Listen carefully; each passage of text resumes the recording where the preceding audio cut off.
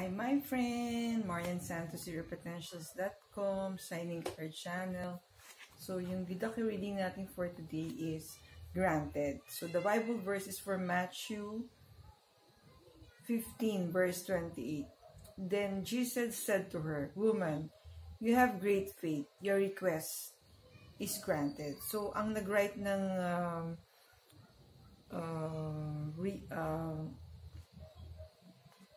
prayer or story for today is si Sis Geraldine Gabriel Catra. So, yung shinare niya is, it has been her wish to see the concert of Josh Groban. So, when Josh Groban came here in 2007, so, she learned na sold out na lahat yung tickets sa seats na that she can afford. So, she was so sad. But, nga, God knows what's in our heart eh.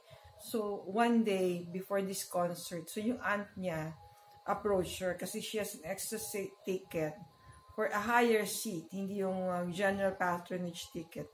And she was selling it at the price na afford ni Mrs. Geraldine. So, she was so happy kasi she was able to watch Josh Groban's concert. So, another wish that was granted by God is she has been wanting to have her own baby, but yun nga, meron silang medical condition ng kanyang husband, so hindi sila ma-conceive.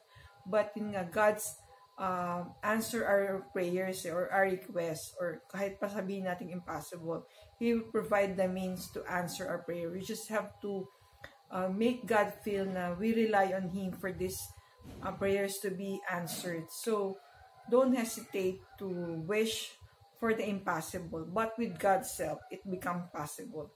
Have a great day, everyone. God bless you all. Thank you for watching. Please subscribe and like our video. See you on our next video. God bless.